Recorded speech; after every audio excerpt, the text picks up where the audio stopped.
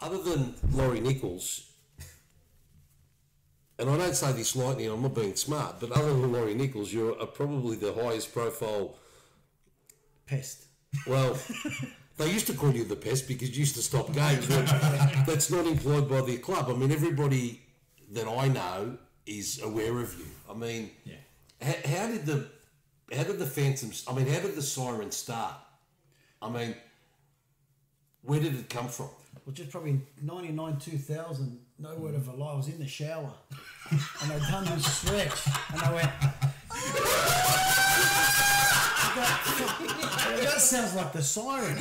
So I remember that day Saints were playing West Tigers. Correct.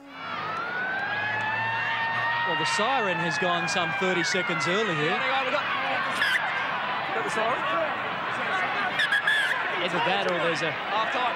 The Siren's gone. prankster in the crowd. Aiming for the ball. And there it goes again. Gone. Siren went.